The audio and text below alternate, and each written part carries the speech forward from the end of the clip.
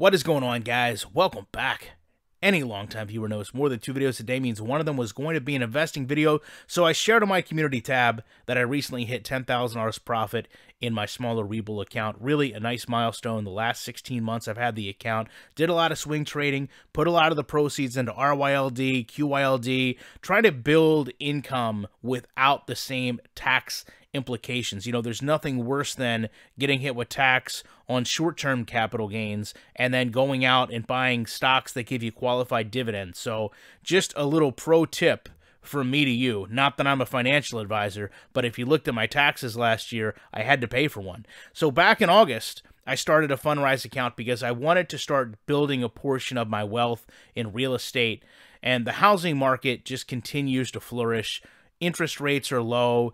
People sell their home in a day and a half. People have equity in their homes. And the stock market literally hits new highs now every other week. So I was in kind of this weird point where Realty Income, Stag Commercial, Gladstone Commercial, a lot of stocks to talk about, I was dramatically raising my average cost and lowering my dividends each time I was buying. So I was really happy with how this account over at Fundrise started. I really don't promote them because, to be fair, they don't have any type of good promotion for you. They'll waive your advisory fees, which, you know, for this $600, $500 would be like a quarter. You know, it's really not worth it. But it did lead me over to Ground Floor, which basically, as you can see here, allows you to select loans that are pretty much pre-funded by Ground Floor, and then you take a percentage of the remaining term and the rate back into your account at minimums of $10. And this is really something that I wish I'd got into sooner,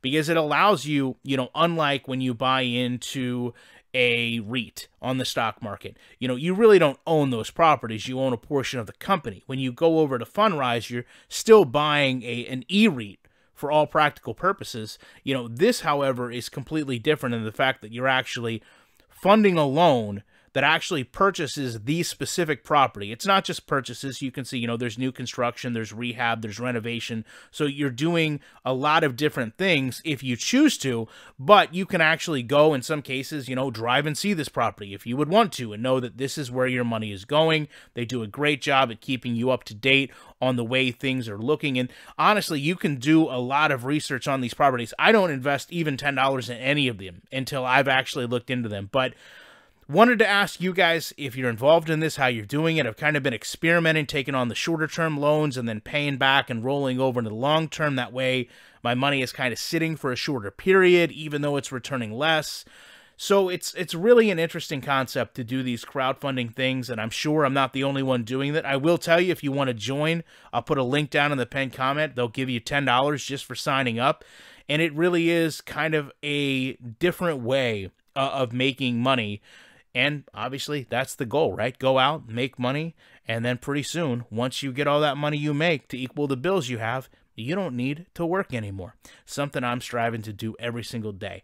So, love to know your guys' thoughts on this. I will, if you want, do some videos on how I actually go and look at these properties and decide what to invest in. Pretty much have a set way I've been doing it. Love to know your thoughts on it. Like I said, appreciate you checking out. And you guys know, I'll always be back in the week with more commentary.